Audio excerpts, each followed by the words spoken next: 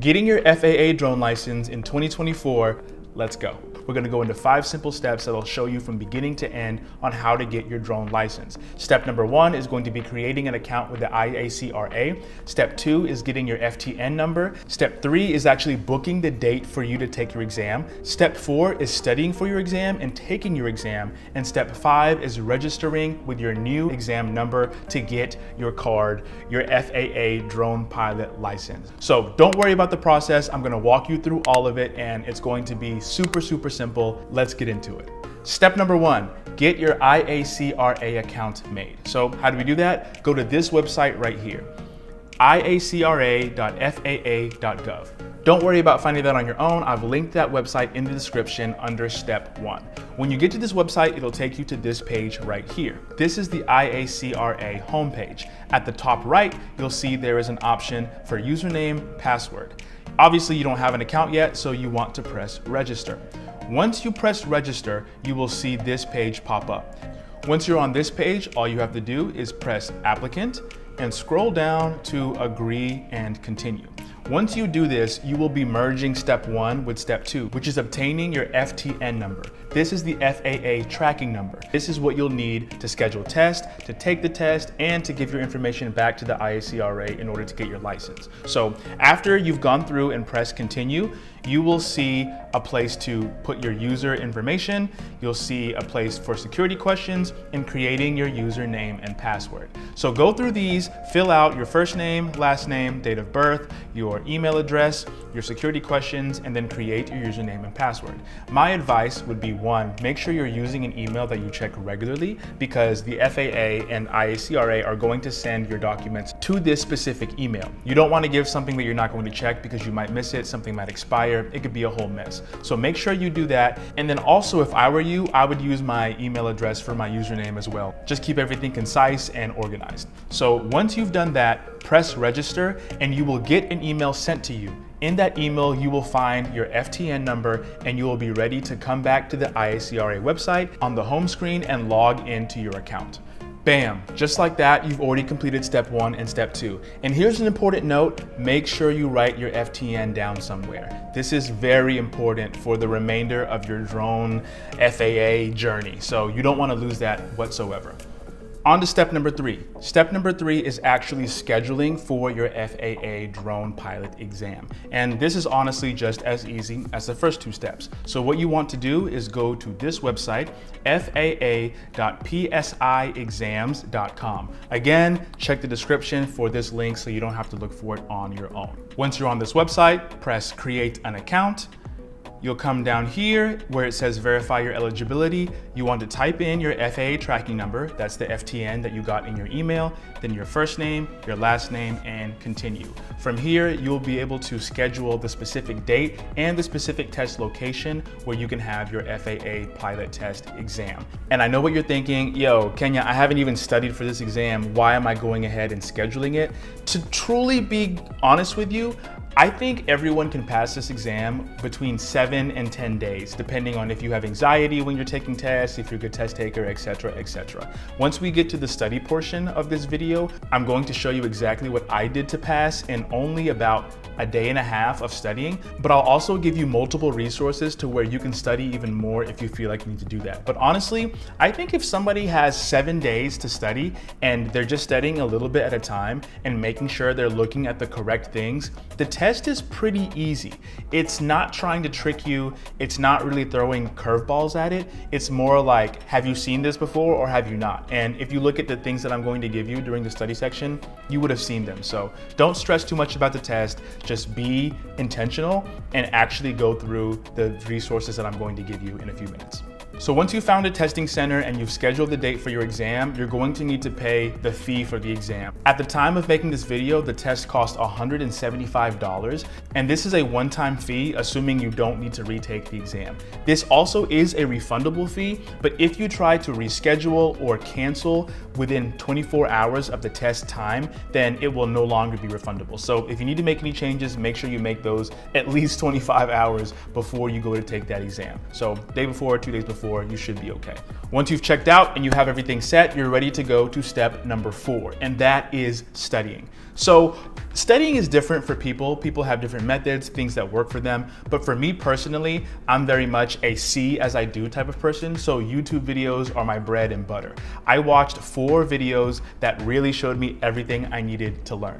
2 of them are quite long and the other 2 are pretty short and simple. Between these 4 videos and this practice question website that I'm about to give you, I really feel like you'll be able to really do well on this test. Even with minimal studying, I think this is more about understanding the concepts well and then just seeing different versions of the same question over and over again. So don't be fearful, watch these videos, and I honestly think you'll be okay. Here are the 4 videos. The first 2 are very much a broad understanding and going through every individual part of the exam. The first one I watched was FAA Part 107 Study Guide, Pass on the First Try. This is by Altitude University, and honestly, this is just really in-depth and shows you just about everything you need to know. It doesn't go super into detail about the small specific things, but it gives you a very good overview on the entire exam and what you need to do to pass. The second one I watched is the Free Drone Certification Study Guide, FAA Part 107 SUAS Test by Tony and Chelsea Northrup. This was honestly like a very deep dive into the questions, and it even has a lot of practice questions at the end just to get you in the rhythm of what the test will look like. I will say these 2 videos are pretty long and it can get a little tiresome, so just be prepared for that.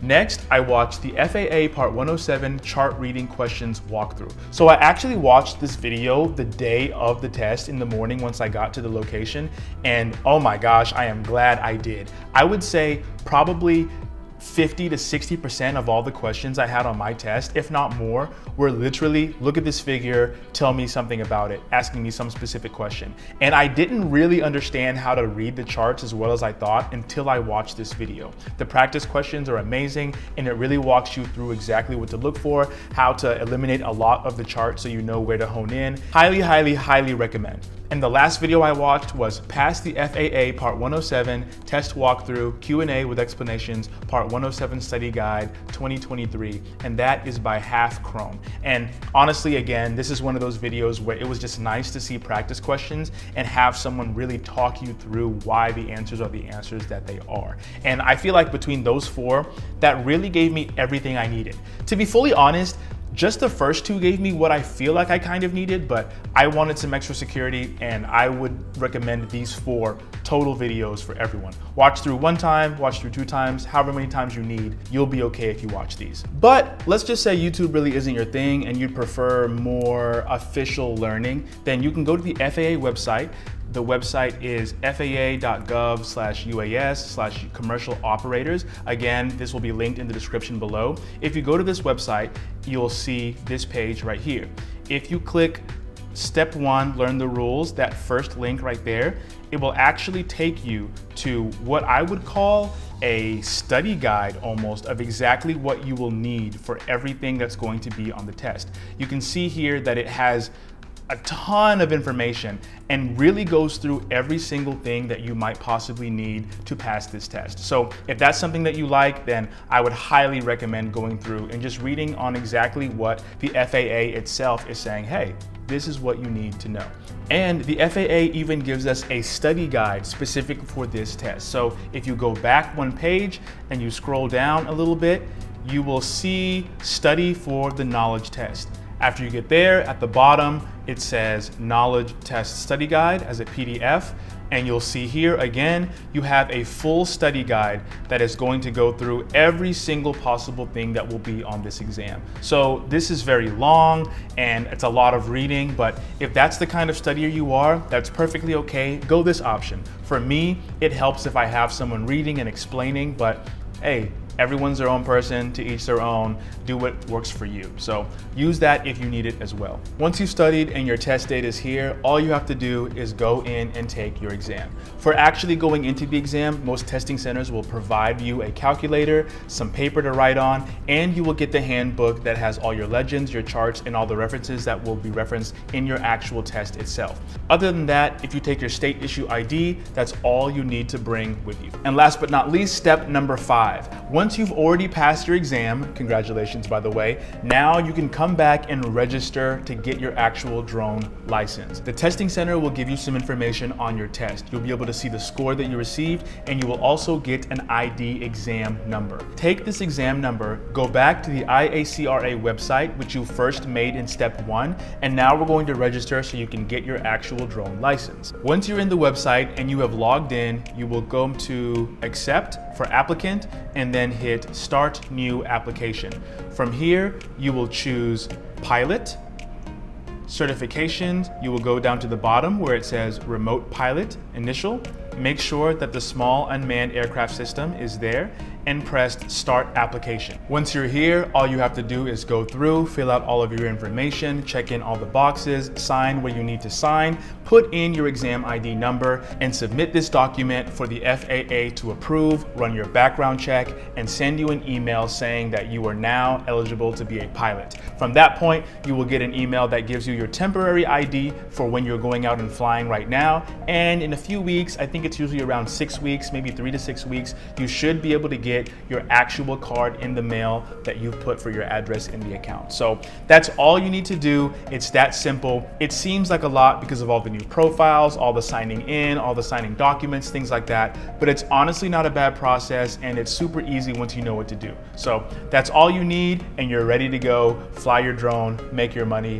Congrats. Really quick tip, if you have Apple products, Safari does not work well whatsoever with the IACRA website. I actually had to call the help desk and walk through some of the process, and the only issue I was having was I was trying to use the Safari browser instead of using something on Google Chrome, Firefox, etc., etc. So if you're going to do this, whether it's on your MacBook, your iPad, your iPhone, whatever it is, my advice would be to download Google Chrome. That's what they recommended, and everything worked perfectly. So if it's glitching, if stuff is going wrong, don't worry about it. Just change the browser that you're on and you should be okay.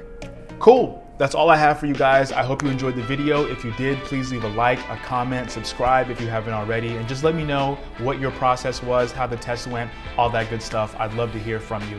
And if you're looking for more drone content, I'm kind of getting into FPV right now, so make sure you stay tuned for that. And if you're looking for the best drone in 2024, make sure you check out this video on the screen right now. Love you guys. See you in the next one. Deuces.